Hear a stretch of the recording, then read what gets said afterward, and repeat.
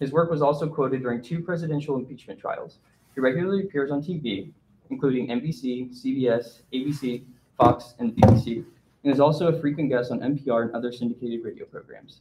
He has published commentaries in the New York Times, Wall Street Journal, Washington Post, and other leading national publications. Without further ado, Professor Josh Blackman. Thank you so much. So, I booked a hotel to stay here in Phoenix. I picked the Renaissance. Guess who's staying there? The president. So my trip here is a little bit hectic. It's actually not even the first time this has happened this summer. I was in Utah over the summer in Park City, and who shows up but Biden also. So for some reason, I just attract him. Maybe he attracts me. I don't know, but that's how FedSoc rolls, I guess. The topic today is one that's kind of significant if you're a judge. Now, how many of you ever either clerked for a judge or interned for a judge or worked for a judge? Okay, some hands went up. Now, as I'm sure you all know, as a judge, as a law clerk, you take an oath to the Constitution, right? No question about that. Constitution is the supreme law of the land. What about the U.S. Supreme Court? Do lower court judges take an oath to the Supreme Court? Not the last time I checked. It's not in the Supremacy Clause. It's not there. But as a matter of course, over the last 200 years, it seems at least that the U.S. Supreme Court has been deemed supreme. And that all the courts are, as the name suggests, inferior, are beneath the U.S. Supreme Court. That's both the lower federal courts and the state Supreme Courts. So as a general matter, if there's a Supreme Court precedent and you are a lower court judge, you're stuck, right? You're obligated to follow that precedent. Now, what if you're an originalist? Maybe you are, maybe you're not. But let's say that you favor a reading of the Constitution that's consistent with the original meaning.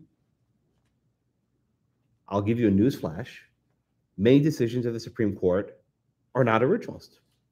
Right? Many decisions of the U.S. Supreme Court are, we might call living constitutionalist, they might be called propositivist or preposterous maybe, right? They're whatever. Can a lower court judge say, you know what, my oath is to the Constitution, I'm just going to ignore the entire decisions of the Warren Court and just go on my own. That's a good recipe to get impeached, right? You don't want to do that. But that's not the end of the story. Right? The topic of my talk today is how lower court judges can work within the confines of 2 constraints. Stare decisis, that is the need to stand by precedent, and originalism, that is that you follow the original meaning of the Constitution. Right? Again, we take an oath to the Constitution. We all do that. You will as lawyers, you will if you're a judge. We don't take an oath to the Supreme Court. So that's the theme today, right? Now, keep in mind that what I'm talking about here is about the federal Constitution.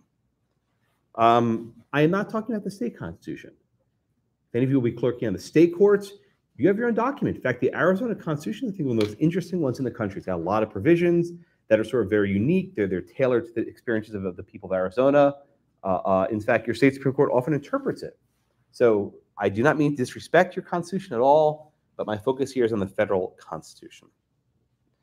As I'm sure most of you know, and I love this, as my co-author Randy Barnett wrote a book called Restoring the Lost Constitution, the document under glass at the National Archives in Washington, D.C., right? The Constitution, it's been there. It's under glass. No one's taken a little scalpel and cut various parts out.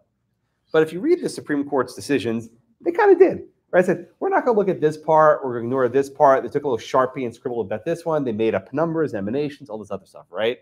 So the Constitution that we have today, as interpreted by the court, is not the same document that's under glass in the National Archives, right? Over the course of decades upon decades, the court has built up precedents interpreting the Constitution. Okay. Now, more recently, at least in the last 20 years or so, the Supreme Court said, all right, we've gone pretty far. We're not going to go further, right? The current court, the Roberts Court, the enterprise, the mission of this court is not to sort of overrule 200 years of precedent. That's not their mission. They're going to take some more recent precedents and maybe particularly extreme, Roe, Grutter, among others, perhaps. What the court's really trying to do is say, okay, we're going to just hit the brakes. We've gone pretty far in the past. We're not going further, right? Okay. To use a phrase that comes up in litigation about the Affordable Care Act, this far but no farther, right? Maybe Congress has been given the power to regulate wheat that never leaves a farm, Wicker v. Filburn. And maybe they can regulate barbecue food that never leaves a restaurant. That's Katz, Vacuum, Klung. But they can't regulate the decision to not buy health insurance. That was the Obamacare case, the ACA case, right? So what the court's saying is we're going to just sort of put a limit on how far the court has gone from the original meaning of the Constitution. And this would be called perhaps the gravitational pull of originalism. I promise this is not a science lecture, but I do like some analogies, right? That no matter what you do, no matter how much of a judge you are that loves to sort of expand federal power, to expand rights, whatever you want to do, you just know in the back of your head, it's like, oh, well, I know this is not exactly the right thing to do, that there's this Constitution, it's got a fixed meaning, fixation, that's sort of pulling us closer. And so always lurking in the background is this pull of originalism. But that's what happens on the Supreme Court, right? If you're an originalist justice in the Supreme Court, sky's the limit. You can do lots of things. I'll give you an example. There was a case from 2019 called Garza versus Idaho. If you didn't study it, that's fine. It was not a very high-profile case. This case involves Strickland against Washington. Everyone about Strickland? Okay.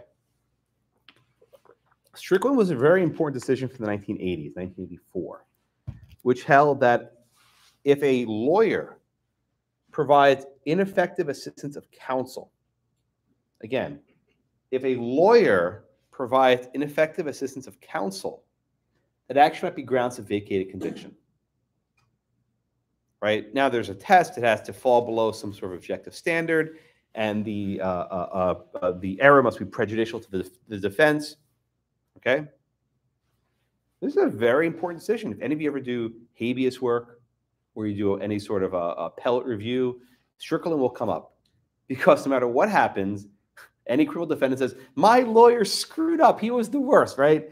He will find, you throw the lawyer to the bus, no matter what happens. It will happen in every case, I promise. But is there any actual basis for Strickland? The Constitution says that you have a right to counsel. Sure. Does the government have to pay for that? Well, Miranda at least created a right that the government has to pay for your lawyer. And then the court sort of made up another right. Not only does the government have to pay for your lawyer, the lawyer must provide effective assistance. None of that at all is based on the Constitution. It's sort of just a good practice. It's a good idea, perhaps. Some people think it helps with the criminal justice system. I'm not here to argue about that. Probably does. But this is all just sort of made up stuff. No basis in the Constitution. So then we get to the Garza case.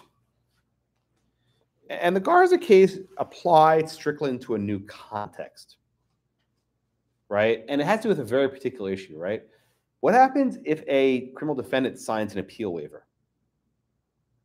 That is, he says, I'm going to plead guilty. As part of my guilty plea, I will waive any appeals. All right. What happens if the lawyer advising him screwed up?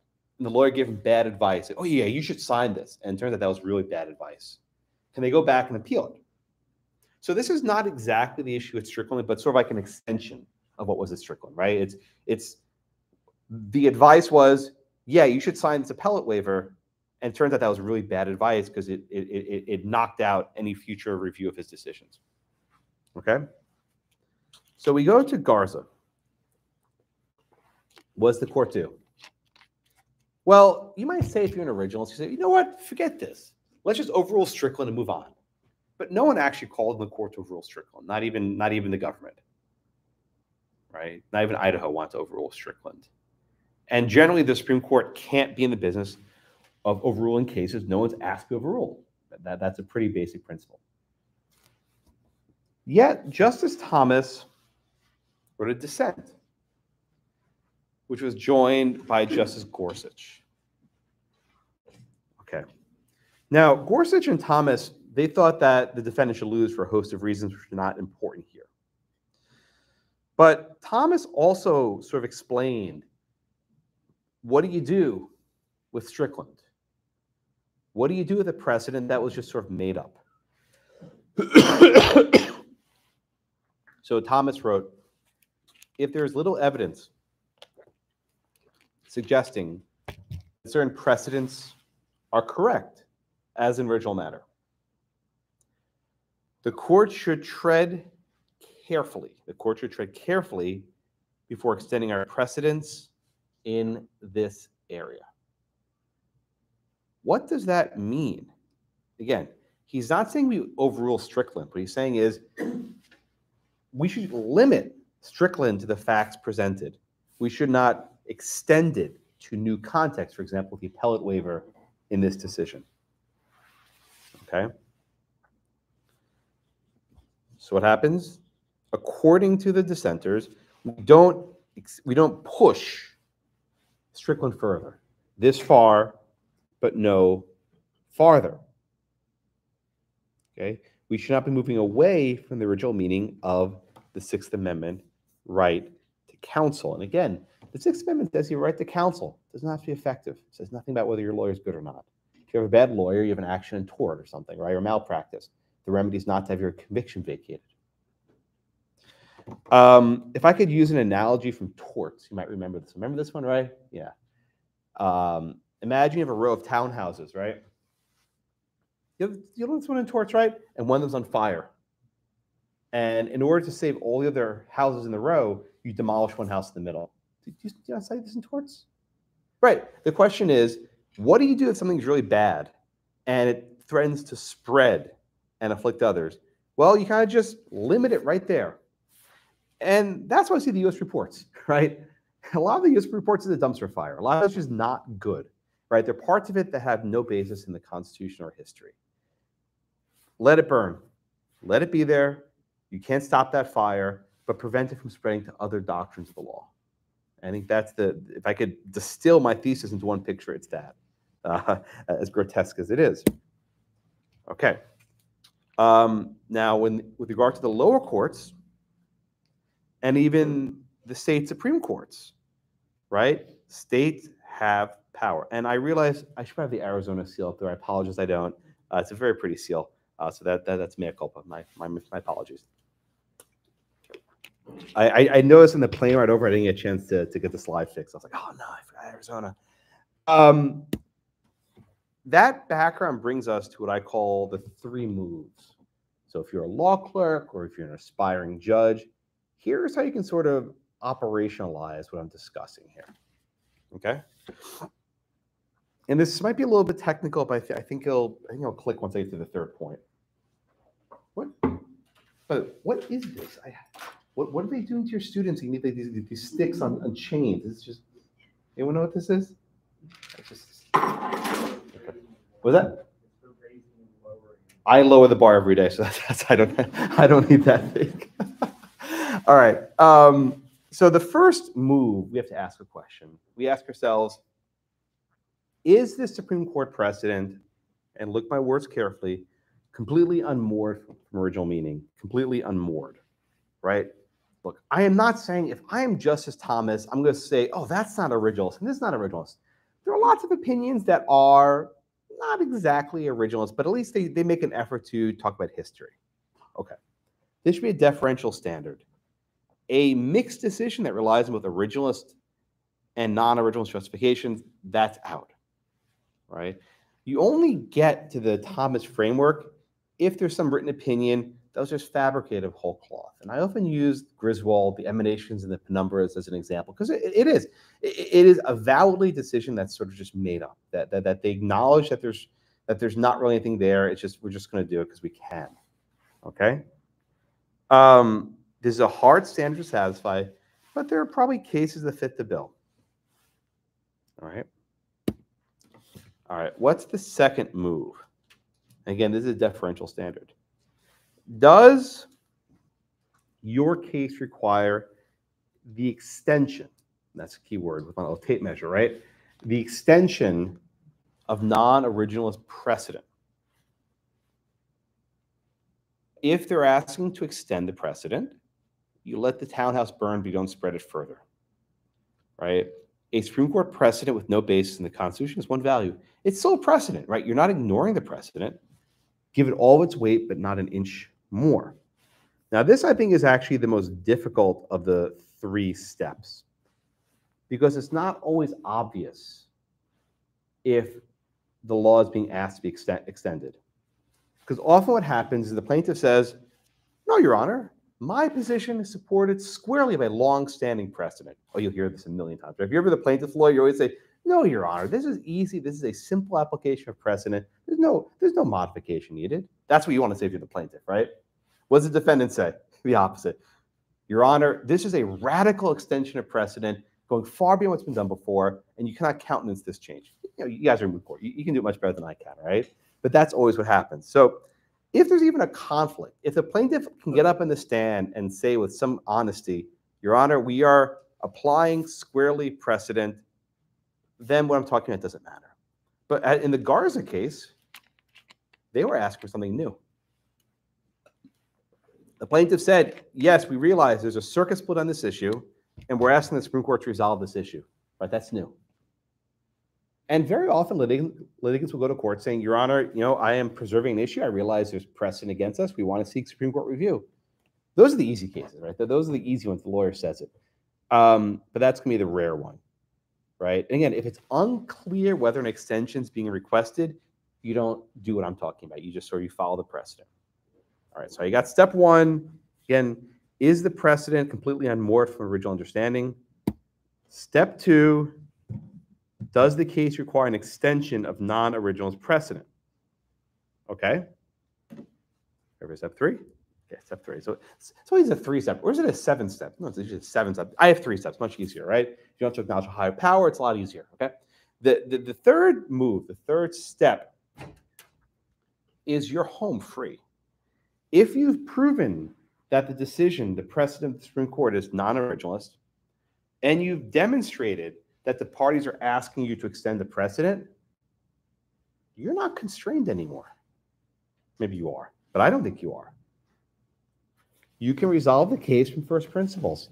And this is my favorite Scalia picture. He's doing a nice Italian salute to everybody. That's what he says to the living Constitution. You don't know what that means? Nick, tell them. Watch The Godfather, you'll figure it out. Oh my goodness. Yeah, I grew up in Staten Island, so this is just what some people say hello in Staten Island. So I'm in Arizona. Okay, I got my pop culture references. Okay. Where the original meaning of the Constitution does not support the plaintiff's novel claim, do what Thomas says. The court should defer to the states and the federal government that are capable of making the policy determinations to resolve the question, right? If, in fact, there's no originalist precedent on point, and they're asking for some extension, some new thing, you can go from first principles. You can be an originalist, even the lower courts. All right. So next, I want to show you some examples. 3 examples. Always 3, I guess. I don't know why there are 3. There are always 3 examples of how some judges have done this. And I actually have one opinion from your circuit, a case called NLRB versus International Association of Bridge and Iron Workers from 2020 by Judge Bumate. It was a dissent. A case from my hometown of Texas, Texas versus Reddig from 2021 by Judge Jim Ho, also a dissent. Lots of dissents, as you can tell. And third one is from my circuit I clerked in, which was the 6th Circuit by Judge Bush, called preterm Cleveland versus McLeod. Okay, and I just want to show you how these judges went about sort of being lower court originalists. And so this is Judge Bumate. He wrote this separate opinion. He said, I write separately to emphasize my views on why the Supreme Court's decision in IBEW is not binding in this case, and why it is our duty to apply the Constitution and not extend precedent. Sounds familiar, doesn't it? And he sort of walks through and says, our fidelity is to the Constitution. Okay? And when you have precedent that's been eroded by more recent jurisprudence, you have to reconsider it. So I think Judge Bumate here is saying very clearly, we don't need to extend 60 or 70-year-old Supreme Court precedent to novel facts, if that precedent is just sort of made up. The next opinion I want to cite is by Judge Ho from the Fifth Circuit. And he says, quoting Garza, where precedent is seriously questioned as an original matter or under current Supreme Court doctrine, courts should tread carefully before extending it, sensing a pattern here, right? We can take care not to unduly expand precedents by reading them in light of text and history and so on. Okay, so too is Supreme Court decisions. If a faithful reading of precedent shows it is not directly controlling, the rule of law may dictate confining the precedent rather than extending it further. Again, you don't want to have to burn down the entire block. Okay, a little bit more from Judge Ho. Fidelity to the Constitution requires much more than this. Critical features of the delegation challenge here make it categorically different from and unsupported under current precedent. Okay, here's a key thing. If we are forced to choose between upholding the Constitution and extending precedent in direct conflict with the Constitution, the choice should be clear. Our duty is to apply the Constitution, not extend precedent. Okay, so he's sort of on the same page. And then we have Judge Bush. This was a case from Cleveland. And the court says we should be reluctant to extend jurisprudence in the absence of court decisions. Then he says lower court judges don't have the license to adopt a cramped reading of a case to overrule it, nor are we permitted to create razor-thin distinctions to evade precedent's grasp. Who's that? Oh, that's me. Yeah, he cited me. That's fine. That's not what I put there, but to show that at least some judges are at least picking up on this process. If you want a string cite for a brief, this is it. Kind of all squeezed into one. But I sort of keep track of judges who are applying the Justice Thomas Garza framework. And I won't say it's catching on, but I do my part to sort of spread the gospel, if I will. Okay, now there's some benefits. Always with three. There are three benefits, I suppose, okay? Maybe three vices as well, but at least three virtues of low court originalism. The first is if judges behave, if judges act as originalists, lawyers will take the hint. Market forces work. If law firms see that judges are doing something, then lawyers will emulate it. Okay? But originalist briefing can't be cobbled together haphazardly. Lawyers of all stripes need to improve their ability to develop originalist arguments. In an ideal world, the law firms would be recruiting originalist law students. Hasn't happened quite yet, but it should happen at some point as people take notice of how judges are behaving. I think another benefit is actually law schools. Now, you guys are lucky. You have Professor Werman here. You have a very good faculty. Not all schools have originalists in the faculty. It doesn't exist. So many law students have to apply to, for example, the Originalism Seminar from Georgetown and elsewhere. These are very useful projects and very useful programs to attend to learn how to be a good originalist law clerk, how to be a good originalist associate. And this one's actually my favorite. One of the biggest benefits of originalist low court judges is it trickles up, not just down, it goes up to the Supreme Court. If the Supreme Court keeps seeing all these lower court originalist decisions, they're going to have to take note, and they'll have to review them. And they're going to have to actually say, no, you're wrong. This originalism's not this way. Oh, you're right. This is good originalism, right? It forces the court to engage in this arena of ideas that they don't have to in the past. Every single time the court says cert granted, that's taking this issue on head first. All right, I told you the three problems. Here are the three problems with low court originalism. I don't want to trivialize these. One is there's just not enough briefing, right? Lawyers are busy. You'll know this if you don't already know this. You get paid by the hour. We are paid hourly. And unless your client's willing to pay you X hours to go do originalist work, you're probably not going to do it for fun. So as a result, you brief the best you can, but you may not have the strongest originalist briefing. Now, there's ways around this. This was a case from the Sixth Circuit also where I clerked by Judge Amul Thapar, where he actually ordered the parties to do supplemental briefing on the meaning of, in this case, cases or controversies. Look at corpus linguistics. You know what corpus linguistics is? This is sort of newish. Corpus linguistics is using a very big database of language to figure out what words mean. It's pretty cool stuff. But again, even if the parties don't have sufficient briefing, you can always come back to the court to request it. The word is instruct, but really the word is order. You're ordered to file briefs. Now, what happened here is actually significant.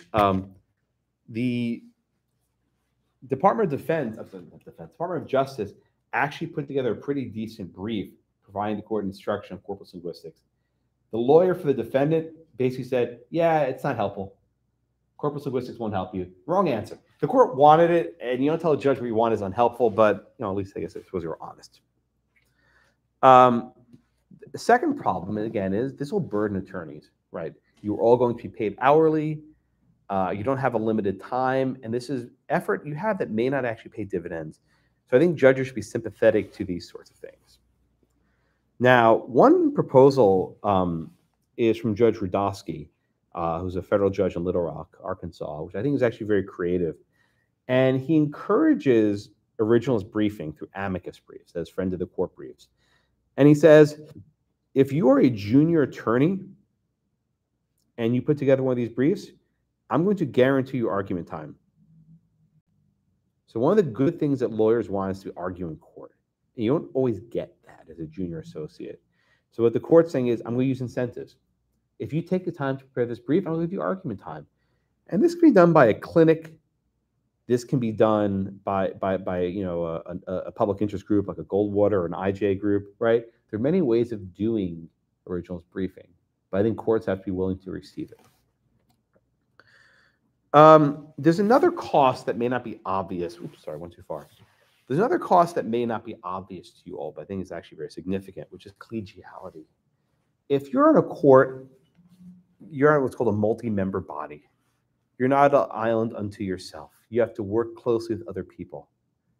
And let's say you're in an appellate court with 3 judge panels, or even a state Supreme Court with 5 or 7 members. Every time you say, wait a minute, I want to write a 30-page dissent on originalism, that may annoy your colleagues. They may say, why are you wasting my time with this crap, right? We have a Supreme Court decision, that's good enough, stop with this original stuff, right? And also when you write a dissent, guess what? Majority has to respond to it, and that's more work for them. Or let's say that there's a majority opinion circulated, and you send a 20-page memo saying, I like your opinion, but here's some original points to consider, right? That also may annoy your colleagues. And I don't want you to be oblivious to this. When you're in a multi-member court, each case is decided as part of a long pattern of practices that you work together. And the more one judge alienates another judge, that may make it harder to form a majority in a different case, right? It all works together. If you guys are a law firm and you piss off your partners, you can go to another firm, right? If 2 partners don't like each other, they move on. If you're a member of a state Supreme Court, you can't go to another Supreme Court. I guess you can resign or do something else, but you're basically stuck with those people, especially on the Supreme Court. That's why they have to all love each other. At least they say they love each other. I don't think they really do. But, oh, we love each other. Yeah, they have no choice, right? You're going to be working with the same 8 people for the rest of your life. The turnover is very low. So I think, always judges should be sort of attentive and attuned to these sort of collegial factors. But again, at bottom, the oath they take is to the Constitution and not to the court. All right. That's all I have. Happy to receive some questions, and thank you so much for your time. Thank you.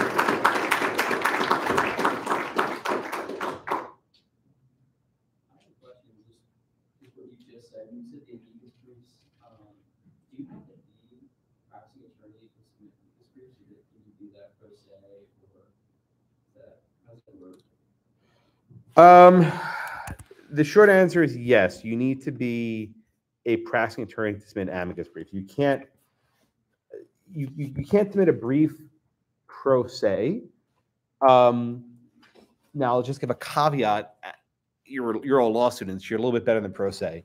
Most law students have the availability of a supervising attorney, and most courts will let 3Ls submit motions, submit briefs under the supervision of a practicing attorney.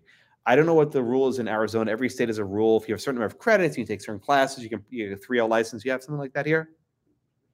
Yeah, every state has that. I don't know what the rules are. So it's a pretty good odds that your own state would allow it.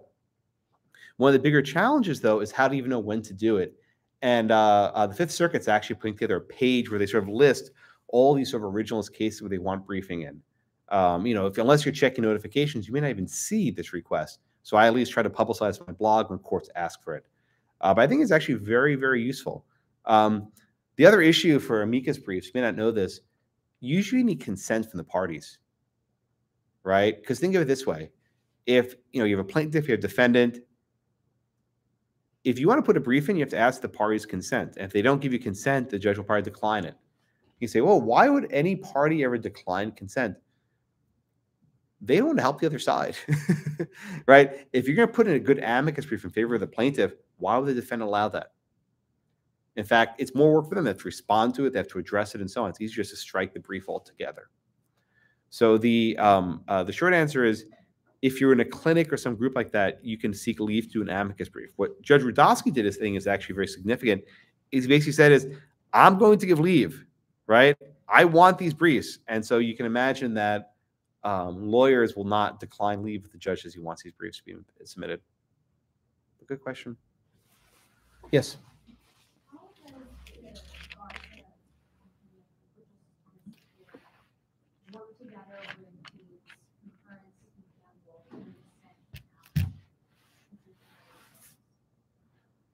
Right. So usually Justice Thomas takes a YOLO approach to the precedent, as some might say, right? It's let's overrule everything and just leave me alone, right? Decisis doesn't matter. But Justice Gorsuch isn't quite there. So I think in some regards, the Gar's opinion was Gorsuch telling Thomas, all right, if you want to get more than one vote, here's what you can do, right? You can sort of temper down your sort of hostility towards Decisis and at least say, we're not going to overrule certain precedents. Because even Scalia would often say some precedents are what he called water under the bridge. They're not going anywhere, Scalia would say that about Griswold, for example. He's like, look, Griswold is there, no one's going to overrule it. Thomas says, hold my beer. That's what Kavanaugh says, right? But Justice Thomas was willing to say we should overrule Griswold. I think that's the difference between Thomas and Gorsuch and the others on the court. But practically, right, the abortion cases, those are rare, right? It's far more likely to have a sort of a mundane criminal procedure issue that actually can make a difference by sort of constraining it like that. I think it's some sort of implement of torture why they have this. It's bizarre. All right, what else we have? Other questions we have? Yeah. I guess my question is also this: the upholding the institution of the Supreme Court coming as a factor of why you should maintain precedent and Decisis. Is there room for that argument against lower courts continuing to have a duty to uphold? Right. So I don't for a minute think that John Roberts likes this presentation, right? Yeah. No. I mean, he doesn't like me in general, but I think for a minute he would like this presentation in particular, because if you take the view that the Supreme Court is indeed supreme, then every word the Supreme Court says should be treated as scripture, right, and should be followed to the letter of the law. That's an opinion, and I think it's certainly true. I don't think the Constitution commands it. And if the court is actually engaging in reasoned decision making, as I described, then you are going to follow the opinions. It's only the really radical cases that have no basis in law, those ones that can be sort of constrained. But I do take the legitimacy point to heart. And if all these young gun judges saying, okay, you know what, this opinion is not moored, and this opinion is extension, we're going to just do our own thing, that could have some blowback. And I can tell you, I present the same lecture I gave to you all. I present this to judges. I give the same talk to a room full of 30 originalist judges. At least they say they're originalists. And not all of them are eager to do it. In fact, most of them don't. And I think a lot of it's the collegiality. They don't want to upset their colleagues. But never forget how much that factors into decisions. Like when you don't get a judge to rule the way he's going to rule, it's probably because he wants to upset his colleagues. Trust me on this one. Judges don't like being booed. They don't like being negative tweets about them. They don't like having mean posts on Slate about them, right? Judges, they're very, look, if you're a judge, you're there for a reason, because you really care people think about you, right? It's the opposite of what you would think, right? If you're truly independent, you haven't made enough friends to be a federal judge, right? If you really don't give a damn what people think, you've not done the butt kissing, if you will, to actually become a federal judge. So people actually get up there for a reason. because they've ingratiated themselves with a lot of people and they've achieved power. So it's utterly unsurprising that people get there are not willing to sort of rock the apple cart and to sort of disturb precedent. So I think that the legitimacy point is probably secondary to how the judge will look in the eyes of their colleagues saying, well, why are you flagging the Supreme Court? I'm not flagging, I'm just distinguishing. And then people say, oh, that's not a real distinction. So I anticipate that, and I make it clear that you should be very hesitant to pull the Garza trigger. It's got to be a really clear case where you pull this trigger. But thank you for the question. What else? Yes. The point that you just made about there's a lot of brown nosing that goes into securing a federal appointment, and that being at odds with the original prescription for what judges should be. How do we as a culture go about disrupting that and getting back to what would be a first principle of independence of judges? Oh man, that's a good question. You know, I have very cynical thoughts on this. I mean, if you just look at, I mean, you have one Ninth Circuit seat that Trump had in Arizona, and the number of jostling that went into that seat with McCain and the White House, they hated each other, and the people lobbying and this and that. And then you got someone, okay, whatever, right? In Texas, where I live, the amount of fighting, there were 3 appointments. We had Judge Willett, Judge Ho, and Judge Oldham. We had 3 circuit court nominees. The amount of fighting and infighting and sort of politicking to get there was just staggering. And a lot of people were very qualified, were just sort of left out on the side.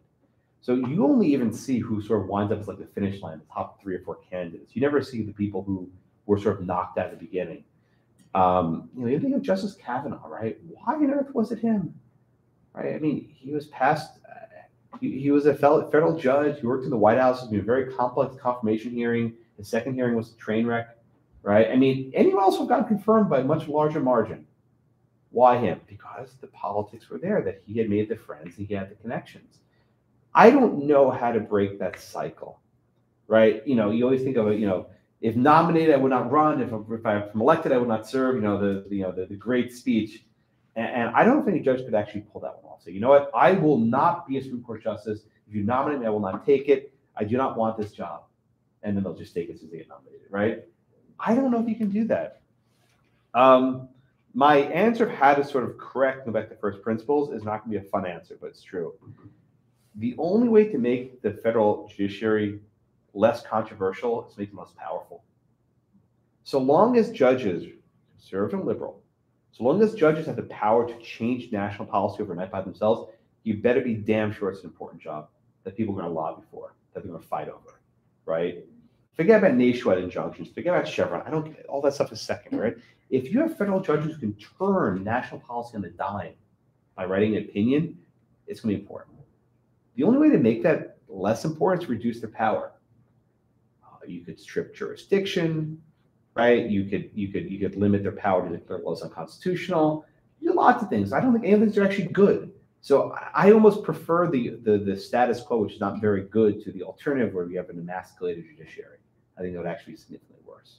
I didn't answer your question at all. I'm sorry, but I think about these issues a lot, and if nothing else, when we're picking judges, the brown nosers, to use your turn of phrase, should be kept far away. But that will never happen because those are the ones who know how to work the system. And I told my friend earlier, I went to law school in DC. I hate DC. It's an awful place. Anyone ever spent time in DC? It's awful, right? You grew up there, so. Oh God, where? You got out. Good. Don't go back. I mean, when you look, I love Texas, right? I love being not in DC. When you go to DC, you meet someone. First question they ask you, "What do you do?" Right?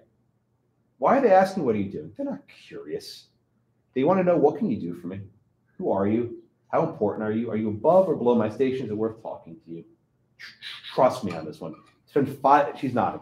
Spend 5 minutes on Capitol Hill. You go, "Oh, who do you work for? What do you do?" You know, "Oh, where'd you go to law school?" You know, yeah. It's like a regiment of questions, and that's because again, it's about access. And if your guy gets nominated, you have access to him. Like all the former law clerks want their guy to get nominated to the court. It's really an incestuous network, and I don't know how to break it. I see it. I didn't clerk in the Supreme Court. I have no idea. I never even tried. But I sort of look at this from the outside. Yeah, but I grew up in New York City. I went to law school in DC. I hate both places. I'm very happy to be at the East Coast. Yes. I recently read an article can't remember his last name, but it was about like liquidation and like the foundation. Will Bode? Yeah. Yep. Yep. And it was about how, like, it started off talking about how the founders really didn't even have the concept of starting Decisis in mind, and it starts being but I'd love to hear your thoughts on that, on like the original perspective of the foundation of the concept of starting Decisis, and then as applied to. All right, so Will Bode is a very distinguished scholar at U Chicago. It's a very good friend as well. We've had our disagreements, but we still get along quite well, I think. The question about liquidation. What is liquidation? Well, there are different ways of interpreting the Constitution, right? One is we say, what is the original meaning of the Constitution? And that was fixed in 1788, and nothing can change after the fact, right? Now, unless you amend the Constitution, that's it. It's under glass, we're done. There's another theory that looks to practice of the elected branches. That is, if there's some long-standing practice, let's say the president does something every year, and then Congress takes no action to stop him. Okay? The president keeps doing something of dubious constitutionality, and the Congress says, yeah, that's fine. That counts for something, perhaps. And what you say is with liquidation, that this practice, this ongoing, long-standing, unchallenged practice liquidates, or basically supplements, if you will, the meaning of the Constitution. So to use an example that didn't quite work, let's say recess appointments, right? The Constitution doesn't really say how long a recess has to be to make a recess appointment. It doesn't say. And let's say there's some tradition for 200 years, presidents keep making recess appointments during these 3-day breaks in the Senate, these very short 3-day breaks. And the Congress does nothing to stop it. That might be some evidence that 3 days is the right number. Now, that didn't actually happen. In fact, the 3-day limit didn't even happen until the Obama presidency. But I'm giving you an easy example to remember. Now, the question, I have a love-hate relationship with liquidation. And the reason why is it allows lazy people to get away from original meaning, right? It's so you say, well, there's this practice. Look, we don't need to figure out what the original meaning is. Let's just do what they've done before. Well, maybe they were doing it wrong, right? And I think a lot of the things people say have been liquidated really haven't been liquidated. They say, oh, there's an executive practice, which is not usually as clean as people think it is. And I think the Noel Cannon case I mentioned with recess appointments is evidence. Scalia's concurrence, really dissent, makes clear that there is no liquidation at this point, even though Breyer says it is. To use an analogy, remember adverse possession? I teach property also. Remember adverse possession? That if you keep squatting on a piece of land for 10 years, 20 years, and the owner knows you're there, and you keep squatting into it, it becomes yours, you get the fee simple. That's basically liquidation, right? It's constitutional amendment through adverse possession. If you keep doing the wrong thing over and over, and eventually that becomes the right thing. Now, how many of you liked adverse possession, agree with it properly? I never did. I was like, this is wrong. This is not right. You got this guy squatting. Why does he get it? So, I love Will, but liquidation doesn't sit that well with me. But it is, I think, a valid theory of constitutional change. I think I did that right well. Okay. We're having a thing now in Section 3 of insurrection, but we're cool. All right. What other questions you got?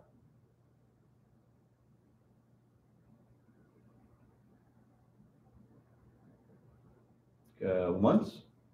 Actually, did it. Yes. How do you think we should factor everything we talked about today for like taking like you want to be all involved or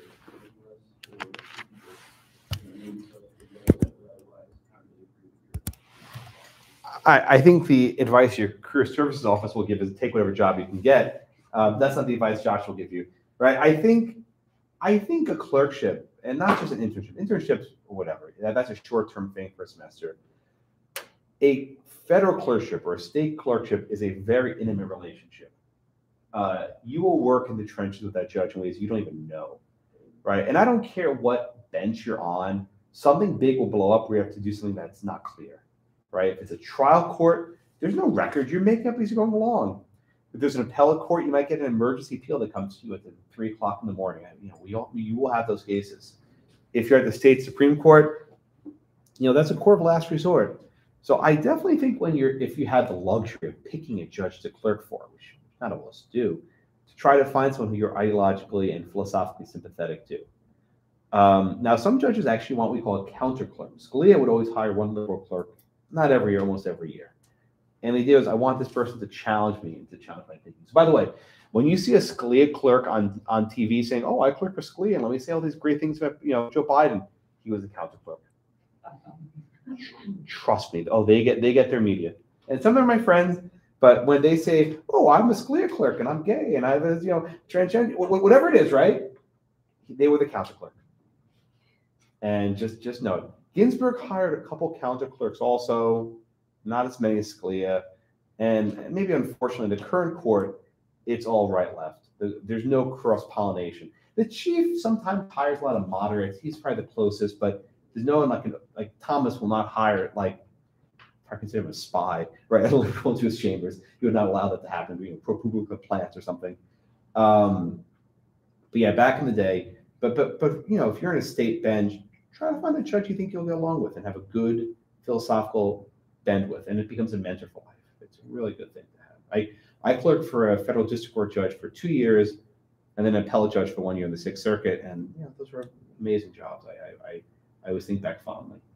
Then again, I started teaching after I finished clerking, so I was never a lawyer, by the way. Never actually did any. I kind of did, but never worked for a law firm for more than a few weeks. Summer associate, that doesn't count. They just take you to dinner and it's nice things. Okay, what else? Yes. Sorry, I have another question. For people that are preparing to clerk on the state board, how should they go about, like, what steps or materials or resources that you recommend for them in terms of preparing to? Oh, it's funny that you ask, because why am I in Phoenix? Tomorrow, I am giving a presentation to a group called JurisLink. We're putting on a workshop for incoming state clerks. It's an all-day workshop. I'm there, Eugene Volok's there, Justice Clint Bollock's there, I think Russ Cooperman's there, and we're teaching clerks. So I'm doing a 2-hour session tomorrow morning, unless the president stops me, on how to do statutory interpretation. It's called JurisLink, JurisLank. The registration is closed because the session is tomorrow, so it's already too late. But definitely for next year, check it out. It's a really good program. Actually, this is the first one ever, so I hope it's good. I think it's going to be good. They picked a beautiful time to be in Phoenix. But it's a very worthwhile program. The Heritage Foundation also does a clerkship academy for incoming federal clerks, which I also teach at. And that's like 70 or 80 clerks every year. I do actually a 3-hour workshop on textualism. It's very, very intense. I think it's actually a lot of fun. I think Pepperdine does one as well. I went to that when I was in law school. It's like a weekend retreat in Malibu for incoming law clerks. That does also very effective. There's a lot of training you can do. Read Scalia Garner's book, all of them, just cover to cover. On precedent, reading law, on textualism, just read those books cover to cover. You will never find that to be a bad use of your time, because it'll come back to you. Oh, I guess it's Scalia and Garner. There's just so much good stuff you can find there. Okay, what else? Yes, sir.